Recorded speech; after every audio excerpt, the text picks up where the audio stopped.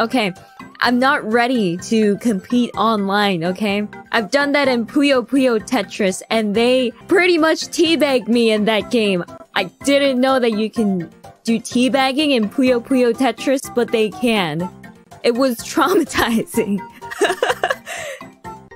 Okay, do you know what they did? As they kept winning, they just didn't use the hard drop. They kept just going down, you know, at the usual speed, and then they beat me regardless.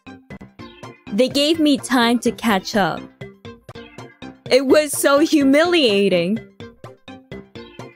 I did not know that Tetris could be so toxic.